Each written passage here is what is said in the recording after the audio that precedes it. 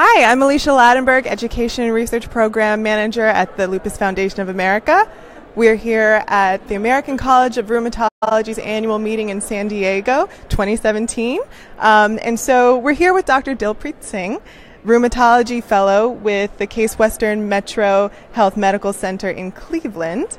And she's going to tell us more today about her study on the prevalence of blindness in a cohort of rheumatologic patients treated with hydroxychloroquine. Thank you so much for joining us today, Dr. Singh. So what is the biggest takeaway from your study? Well, my study comprises of a large cohort of patients, up to about 3,000 patients at Metro Health that use hydroxychloroquine for conditions such as lupus, as well as other indications like rheumatoid arthritis and inflammatory arthritis. And I looked specifically to see how many of these patients are blind. And from the cohort, none of the patients ever were blind from hydroxychloroquine use. There were 31 patients that had a diagnosis of either blindness or adverse reaction from hydroxychloroquine, and 3 of them had the adverse reaction, and that was detected through screening and without any visual impairment or any symptoms that they were experiencing. And so 3 out of 3,000 is a very small number. It's very rare, so it's reassuring.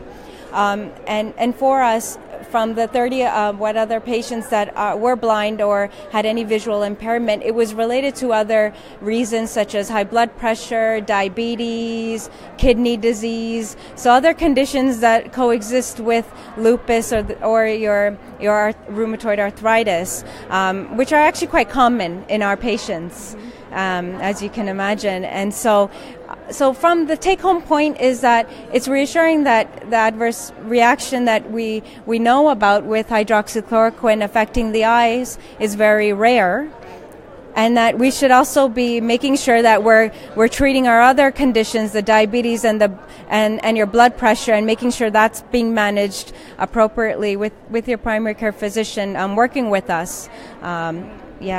So are there any guidelines in place right now that take into account the possibility and take into account and possibly decrease the role of comorbid conditions that what they play in vision loss?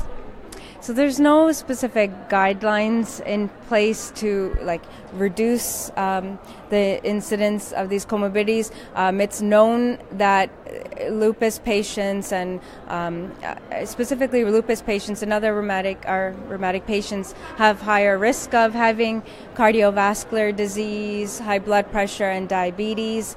And so just having the disease, you are at higher risk. So it's really important that you make sure that you're up to date with your primary care visits, your wellness visits, and you're taking care of these conditions and not neglecting it. And also your lupus disease as well. Right. Yeah. Right.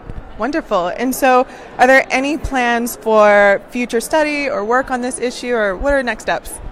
Well, I'll be working to publish this. So I presented this research study here at the ACR meeting, and my next step will to be publish this. Yes. Wonderful. Thank you so much again for joining us today.